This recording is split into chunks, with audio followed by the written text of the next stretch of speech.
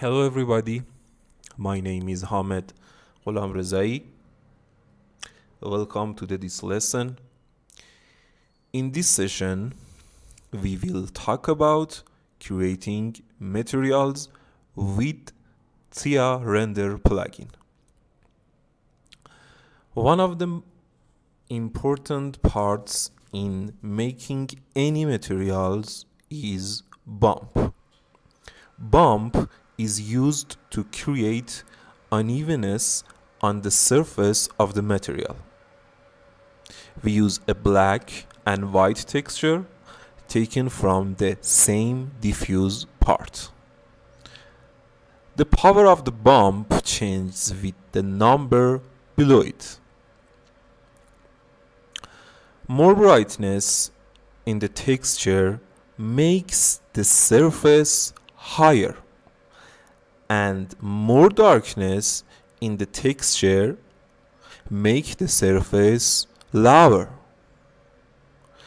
The bump is not very suitable for travertine stone material, but for a material like brick we need a bump so that the brick mortar is lower than the brick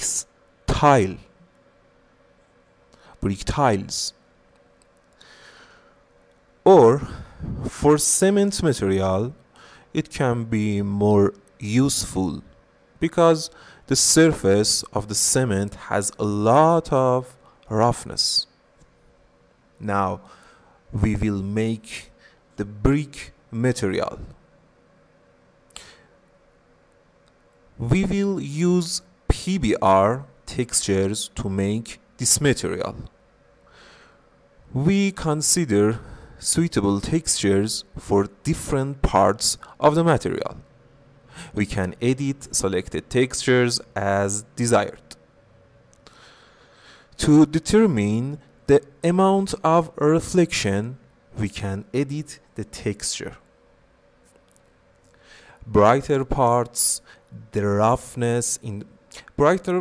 in the roughness texture cause more reflection. Bump is very important in this material. We can also use displacement map for bump. Of course, we will edit it as a desired. Any black and white map that match the diffuse map can be used, even the roughness map.